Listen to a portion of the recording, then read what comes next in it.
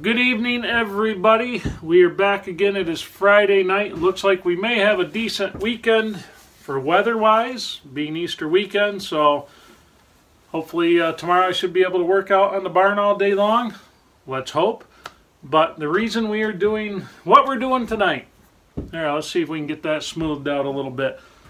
Tonight we are making water glass so I can make refractory to line our gas forge. Reason being, I have the start of our draw knife here, another one for a mystery recipient. The recipient will remain nameless until the last video. But tonight I'm going to show you how to turn cat litter into water glass. And if you do not know what water glass is, it's like a high temperature glue. It's you can use it to make refractory. We've got perlite, we have sand, and we have sodium hydroxide, which would be 100% lye, which is used generally to clear drains. I'll show you all the ingredients. And I'm going to show you how to do it out of kitty litter. So that stuff you put in your litter box that the cat shits in, I'm going to teach you how to make that into something actually useful, not just a spot for the cat to do its business in. Anyway, you don't want to just use ordinary cat litter. You get something like that. It has the silica crystals in it, and what's going to happen, you're going to have some stuff that's not the crystals, but that's going to float to the top. Kind of like what you get in a foundry when you melt your metal and you get that slag on top. That's the contaminants floating to the top. This kind of does the same thing, but you'll see when we get to it. I've been scrounging materials for it. It's not as easy to find the 100% lye as it used to be. If you have a good plumbing supply house near you, helps a lot. You can order this stuff online. See that right there? That is 100% lye or 100% sodium hydroxide. You can, usually if you have a plumbing supply house anywhere near you, you should be able to get this stuff. It's called Glug. It is 100% sodium hydroxide or 100% lye, and that is what you will use for the chemical reaction. And also, last ingredient besides heat, if I can get organized here, there we go. Distilled water. Make sure you're using distilled water. If you're not using distilled water, this is not going to work for you. Alright, so my wife didn't want me using one of her nice pots and pans from the house. I don't know what her problem is, but I guess I'll do what I'm told. Life is less lonely that way. Any of you married guys, you know what I mean. So anyway, get the sticker off of here. $10 stainless steel pan down to the local dollar store. How about that? No, I got too much shit in here. There we go, a language again. Trying to watch it, guys. I'm actually kind of, I was in the mood for a beer or two tonight, and that is something that is extremely rare for me, but when the mood is there, the mood is there. So probably by the end of this one, it'll be all kinds of rough. And I did promise a live feed for the guys. Said if I was ever having a couple, they'd like to know about it. I don't know why. Bunch of creeps. So anyway, I was wrong on the measurements. It's 200 grams of the lye to 300 grams of the sodium silicate. But let's see what we get here. Don't tell my wife I'm using her calorie counting scale. She'll probably beat my ass. There, we're already on grams. So get that on there. Zero our scale out. We're going to add 200 grams of sodium hydroxide. Try not to breathe this dust up, guys. Actually, you know what? It would be a smart thing to put my dust mask on, or my respirator. Alright.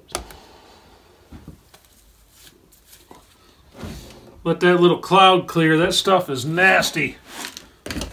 Nasty stuff. It'll burn you right up. Alright. The silica is harmless. So, we're going to measure this in and see what we get. We want 300 grams of this stuff. So really we're looking for 600 grams altogether, because we're doubling our batch. Go slow with it.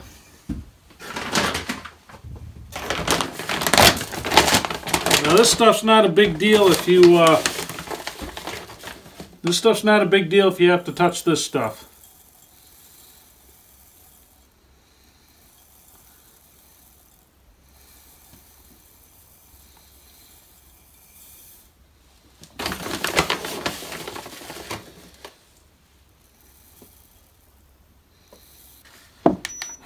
Because I'm looking for 500 milliliters of distilled water. Remember, distilled water, very important, guys. Do not use the stuff out of your tap. It will not work right. Now, be aware that when you pour this in, she's going to start fizzing, bubbling, and all that good stuff. See if I can even get you a shot of that. Try not to breathe up the fumes. I may even have to take this outside.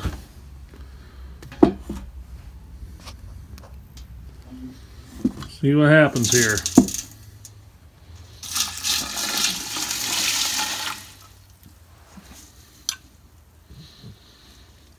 Now, usually what ends up happening, I can hear it, I don't know if you can, but she's starting to fizz a little bit. What's that Cody always says? It'll give me the fizz. Definitely want your respirator on now.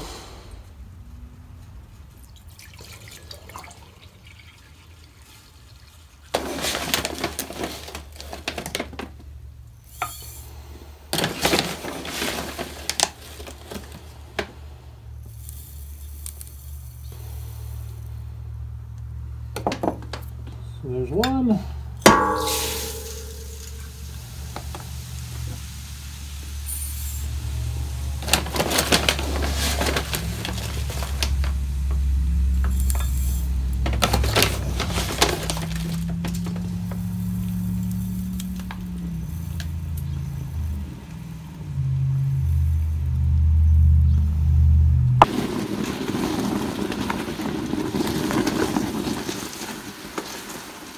That's why you want the stainless, guys.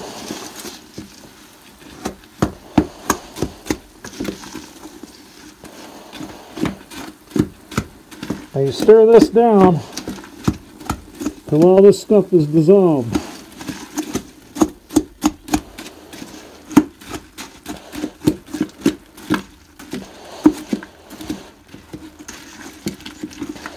Don't splash yourself with it. Anything like that.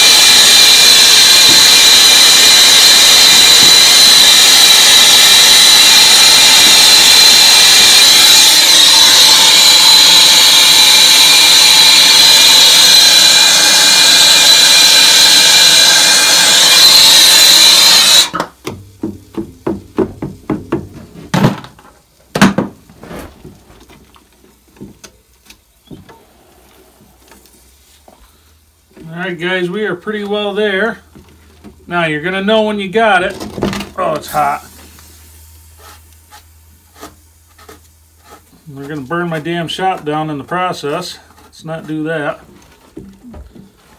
So you're going to pretty well know you have it. when you can pull the stick out. See if we can get it to do it here. See how that kind of starts hanging and hardening up a little bit there? That's when you know you got it.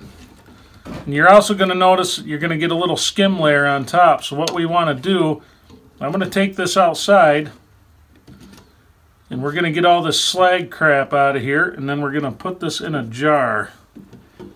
Now we may end up making we're going to make more of this here just so I make sure I have enough for this forge, for the gas forge. And we're going to go from there. This is the kind of gunk that you're left with afterwards from that cat litter. But it's actually a pretty good mix.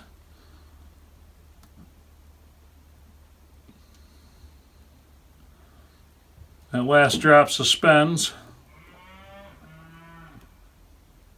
And that's what you want.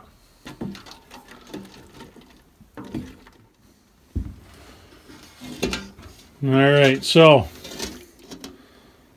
that's what you're left with. We'll pour it into there. Try to get a little more of that slag crap out of there. You kind of want this as free of contamination as you possibly can, guys, because you're going to be relying on this to hold heat and to reflect heat. Refractory, it's not so much you want to insulate it, it's you want it to reflect the heat. If you want to get up to good forging temperatures, same thing with, you know, with anything, you want that heat to reflect. It's more important to get that than anything. Now we're just about done skimming this thing off. Just a little bit more. Now I still do, whenever I rebuild boilers and put the gasket kits in and all that, I used to get this stuff for, it'd come in the kit and you'd only use just a very little bit, but now they've started sending construction adhesive instead. Let's see if I can spill this all over the place.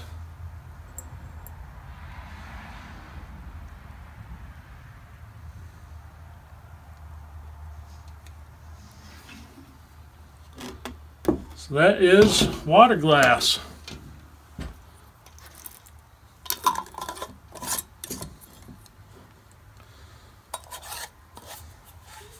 And that is what you'll use to make refractory. It's good stuff.